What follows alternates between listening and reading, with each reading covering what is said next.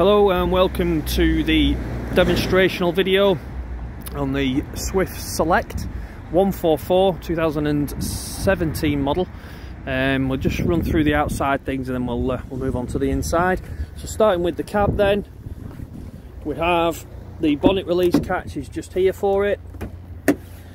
So that opens up the bonnet should you need to go under there. We've got the tyre pressures displayed on this panel here, but it is worth referring to the actual tyre pressures on the tyres themselves, because they do use specialist camping tyres on these that are designed to withstand higher pressures.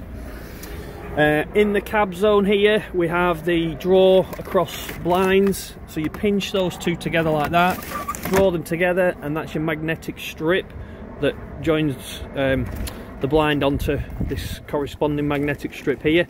When you're putting this back, just make sure it goes back in one smooth movement and they just clip back in. Just make sure that they're clipped in back in properly, because as you're cornering, they can, if they're not clipped in, they can come loose and it'll obscure your vision. Same thing happens on the front. Just pinch those two together, draw them into the centre. It has a little void there that bridges the gap there that's caused by the rear view mirror. Draw them together into the centre, and then the corresponding one on the other side has a magnetic strip that joins them together, so that's your blackout blinds for the cab. Underneath the bonnet then, just so you're aware, if you need to jump start these, there's a little tab that's revealed just under there. If you put your key into that slot there, I don't know if the camera's picking that up, but that's the positive side, and then your negative or earth goes onto this tab just here, and that's how you jump start the vehicle. Just be careful when you're doing so. It can you can put too much voltage through it, so it's better to put the windscreen wipers on and the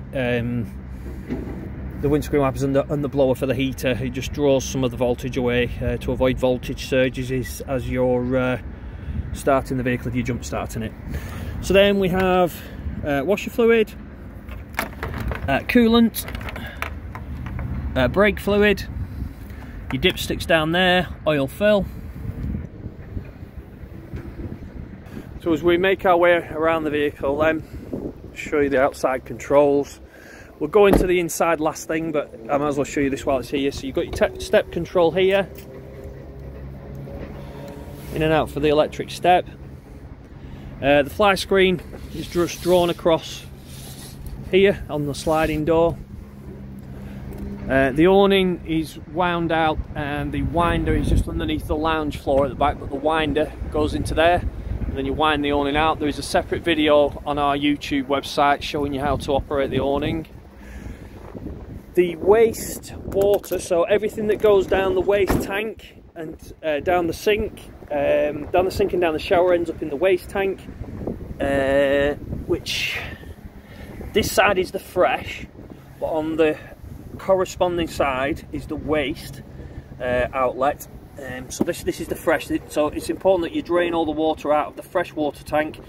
If it's going to freeze and you're not using the vehicle, get all the water out, because it will freeze inside the tank, expand, and then it can damage the pipework and the tank. So it's a simple tap, open and close it like so. And then the corresponding one is labelled grey. It's got a grey tap on it, but that's around the other side. This is where the boiler is housed on the inside of the vehicle. So here you will get the exhaust coming out if you're running the boiler on gas. Not so much if you're running on electric, but you will get sort of steam rising up if it's cold temperatures. So that needs to be kept clean and free of debris when the boiler is in use.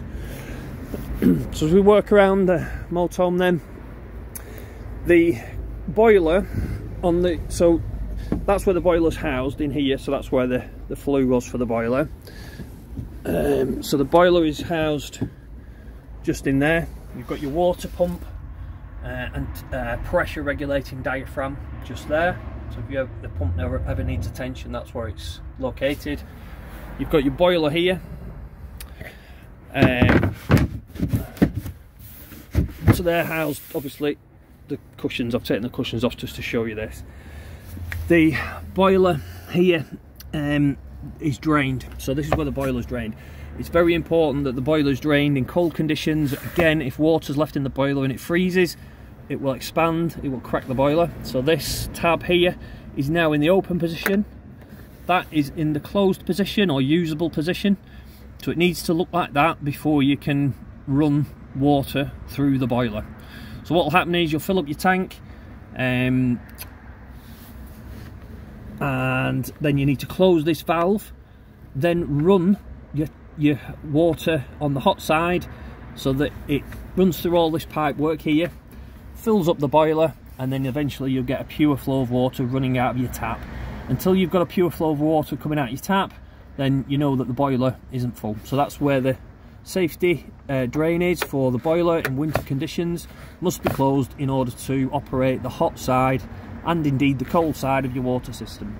So in the lounge area here we have there's access to the storage just from the back doors. So that panel lifts up, as you can see there. I'll just lift it up, pause the video and lift it up. But in there's the carpets and also the winder for the awning. So with that panel lifted up, that's where the carpets are and the winder for the awning. As I say, there's a separate video on how to operate the awning on our YouTube channel. Next locker along is the gas locker. So it will take 2 6-kilogram bottles, and then there's a pipe which it doesn't come with, but I'll get you one, that comes off this regulator, a flexible pipe that then goes on to the top of your gas bottles, and then you switch the gas on top of your bottles, and that it's got an inline regulator which is just there. So we just need a flexible hose to come off that, which I'll get you before or on the day that you collect. And then so that's where your gas bottles are housed, and obviously these straps secure those in position. So working on around the vehicle then, this is where the mains supply comes into the motorhome. So you just need to pull that out, and then your mains cable clips onto that. There's a little lid that lifts up off the cable that corresponds onto this, and then that lid just sits onto that little clasp there, and that's where the mains supply comes into the motorhome. So next one along then is the toilet. So everything that goes down the toilet ends up in this toilet waste cassette. To empty that, you're just lifting up this tab here, sliding out the cassette.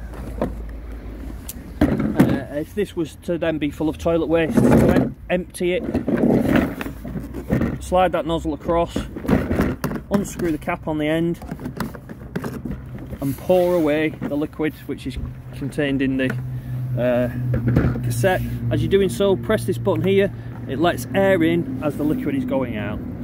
This container requires chemical to break down the solids and the smells from the toilet waste. To fill that, you slide this across, open up the valve which is just there, and then pour the required amount of chemical into here along with a little bit of water to line the bottom. Give it a swirl round to mix it up, and then it's good to go again. The cassette has a handle on it and also wheels so that you can wheel it over to the disposal point for ease of use. And to put it back in, just make sure the handle's in that position, and then it just slides back into its slot. You must make sure that the valve inside the toilet itself is closed, but I'll show you that when we go inside. So underneath the motorhome on this side, as mentioned, is the grey tap, which is the wastewater. There's an indication inside the motorhome on the control panel to tell you how full or empty that is, or what capacity level your water tanks are at. So, but that is where the wastewater is drained from. This is where you fill the freshwater tank. It's simply just a hose pipe into this until it pours out. Obviously make sure that the tap on the other side is closed, otherwise it'll just pour straight out onto the floor. So simply straight hose pipe straight into there until it pours out. But there is an indication on the control panel to tell you what level that is at. This is just a 12-volt socket. If you wanted to pump water from a container onto the floor and you wanted to plug in a submersible pump into that container and then pump it into your tank, that's where you would get the power supply. So now that we're in the motorhome, this is the sliding door on the passenger side. That's closed. On the blinds inside the motorhome, you're just lifting this up for the blackout blind, and then at the top it's got a fly screen, so you can have 50-50, and then they're joined together by that little clasp there. You want full blackout right up to the top, 50-50 just halfway down, and that's the same for all the blinds in the habitation area. Above that we've got the control panel and the heating controls as well. Start with the heating controls. To switch that on, you press the button in the middle with a long press. Okay, so the first one we've got flashing here is the motorhome heating. So if you make another press on here, you then select your temperature. So that's the temperature of the motorhome that you want the heating to be. And then the next one along, if you're going around on this dial here, next one along is your hot water. So you've got three options I think here. You've got Eco, which is 40 degrees, Hot, which is 60 degrees, or Boost. Boost will take the temperature away from the heating of the motorhome here and divert it to heating your water. So you won't get, if you've got it on Boost, you won't get any heat through your motorhome. The next one along is the fuel that you want to use. So you can select gas. Obviously you need your gas bottles connected, and probably purge the system through so that you've got a pure flow of gas going to your boiler. Mix, so you've got a mix of electric on 1 kilowatt and gas, a mix of 2 kilowatt electric and gas, electric only on 1 kilowatt, or electric only on 2 kilowatts. If you want to come out of any of these menus, you press this back button here. You can select the fan speed if you want to, but if you've got the heating on, the fan will run at a speed which is relevant to the temperature that you've selected here. Next one along is your timing settings, so you can set it to come on at a certain time and go off at a certain time. Next one along is to set your time. I'll just make sure that's set correctly for you, but that's how you set the time. Next one along is the settings. You shouldn't really need to go into this, but there is a separate instruction manual for this, but should you need to go into the settings menu, that's where that is. To switch this off, you just press the button in the centre, and that's your control panel off. Next one along is the main control panel for the whole of the motorhome. Basically it tells you about your levels, etc. You switch this on and off by the power button just here. You've got a dimmer switch here. You can select the brightness of the lights. That selects your lights for the vehicle, so that switches your motorhome lights on and off. This is giving you information about the various levels. So water level there you can see is low. Leisure battery, we've got 11.6 volts, but you would expect that because we're not plugged in. Water level low again.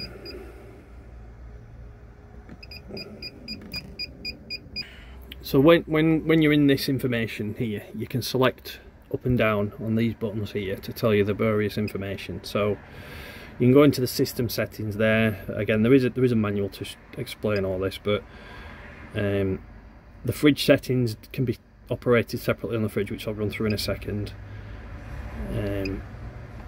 Dimmer level at 100%, internal temperature readout.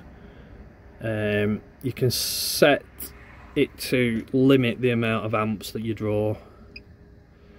Tank heaters, you can switch those on and off so that it's a frost protector for the external tanks. You can select which battery you want to use. I would have leisure battery selected because that is the most relevant power source. If you run your leisure battery flat, you can select your engine battery, but if you run that flat, then you're in trouble. Solar panel, we're not drawing anything from that. It's not dark enough, it's just going dark. It's not light enough, it's just going dark here. Vehicle battery, that probably just needs to run for a sec, but when the valeting team are in it, we'll get it plugged in and get that back up to 12. So that just runs you through your readout. So it's telling you about your levels for your battery, how many amps you're drawing. If your water levels become low, it will bleep at you and tell you that those are low. That's telling you that your leisure battery is selected here. It's probably worth going through the instruction manual separately on this, but this little thing here is telling you what your draw across the battery is here.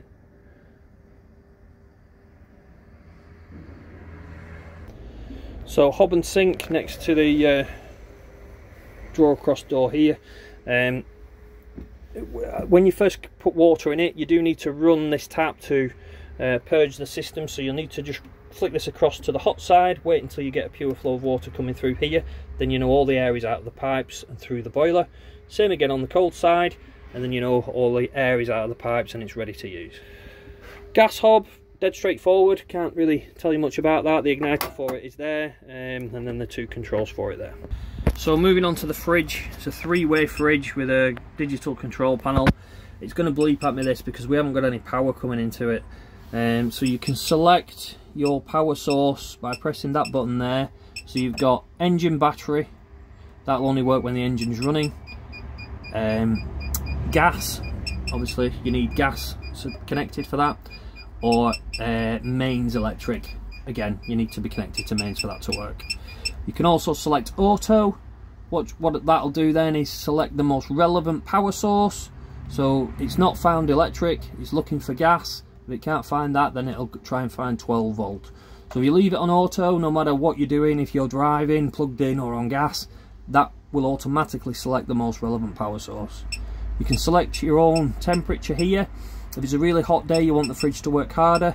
On a cold day like this, you only want the fridge set to a lower setting. To switch it on and off, it's that button just there. So this being a rear lounge model, to make the bed up in this area here, what you do is you lift the table off that leg and then put it in this gap here to bridge the gap across that section. And then in the wardrobe, just here, are 2 panels which are released via that thing there.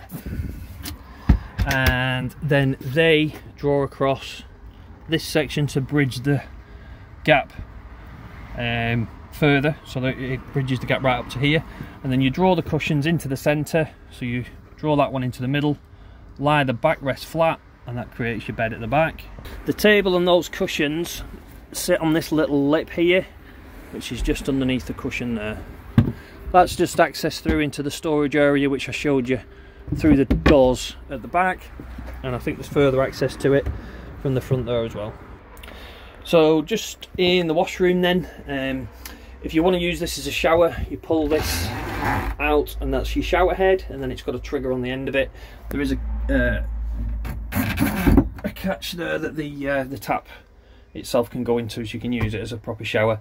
I would just use it handheld, but you can put it in there if you want to stand underneath it. The toilet, so this is connected to the cassette that we looked at outside.